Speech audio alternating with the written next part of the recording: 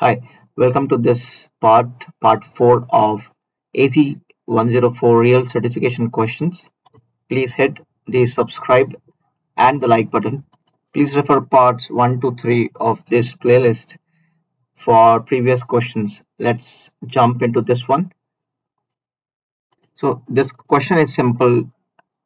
So, there is a resource group, and this resource group has resources. So, you plan to delete the resource group.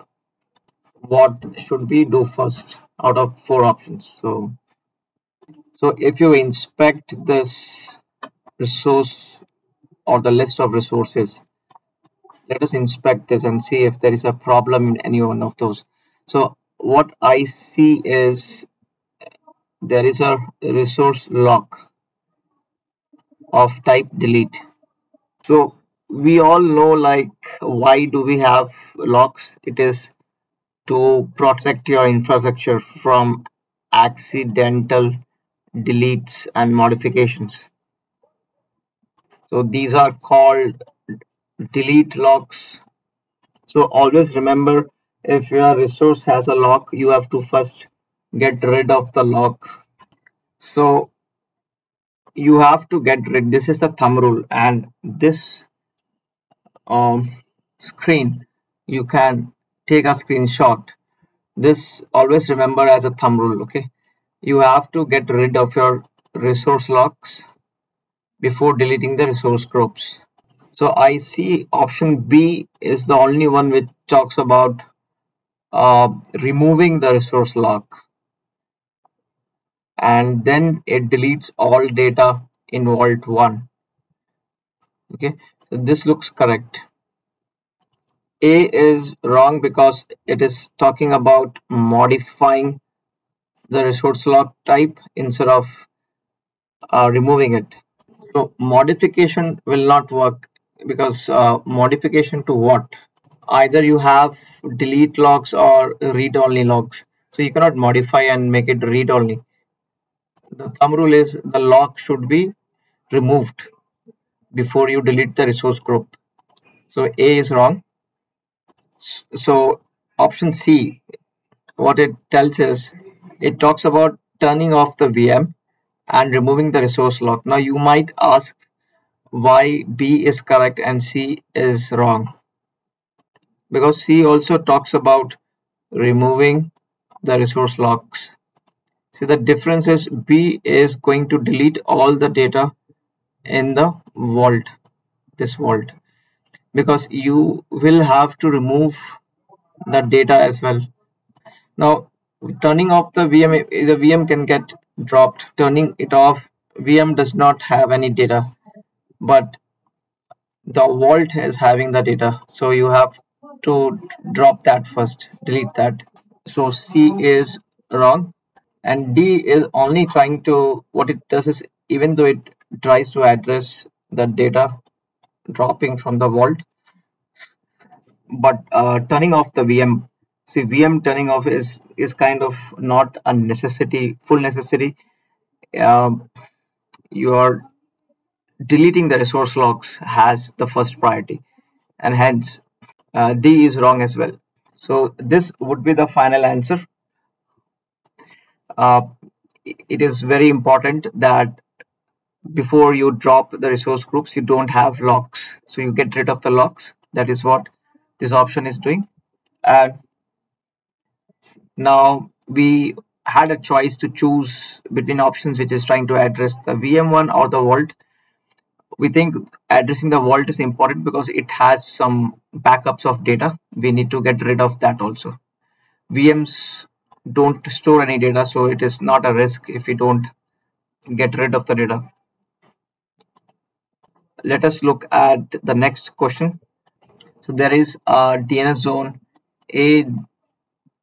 adatum.com, and you want a subdomain with this name. What should we do? So here it is important to understand the difference between NS record, PTR, SOA, and A record. So if you see this website, A record is for like maps the domain names to IP4 addresses. So this question is not talking about IP addresses. So we can give option D a pass. Now SOA, it provides important details about a DNS zone. So if you see option C, if we modify the SOA record, that means important details, but that will not help us delegate a subdomain. So C is wrong. If you see PTR, it helps resolve the IPv4 and IPv6 addresses to domain names. Again, this question is not mentioning anything about IP addresses. Hence, I will give it a pass. So that just leaves us with NS record.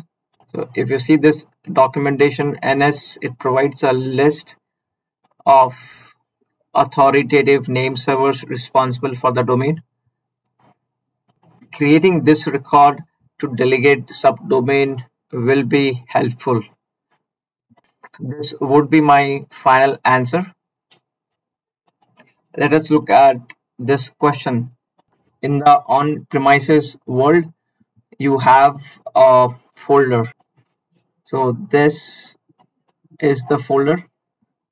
You need to copy this to this public container in Azure storage account Contoso data.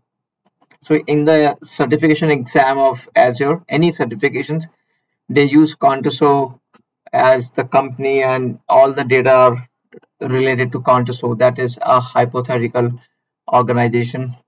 So if we want to copy from point A to point B, like point A is on Azure and point A is on premises, okay, and point B is Azure. If you want to make this move, the thumb rule you should remember is use AZ copy. So when we go through the options, we should look for only AZ copy. So this is the documentation around AZ copy. So we know AZ copy we have to use. So A, we will mark it is wrong. A is wrong, and D is also wrong. Okay. So now both B and C, they have AZ copy. Okay. So which one to use? So the difference between these two, B and C, is like one uses snapshot, the other uses recursive. What is the difference? Recursive. So recursive will copy the entire folder. It may contain various versions and etc. It will copy everything from point A, that is on premises, this D folder, whatever is there, it will copy. Okay, and that is what we need. But snapshots will copy a version only. So that means it will not copy everything that is there in D/folders. It will copy a version, and you will also have to give a date time, like which version you want to copy. Our requirement here is to copy the entire folder. It does not say you want to copy just a version, and hence snapshot is wrong and this is correct. So this would be my final answer. Please hit the subscribe and the like button. This brings us to the end of part 4. See you in the next part.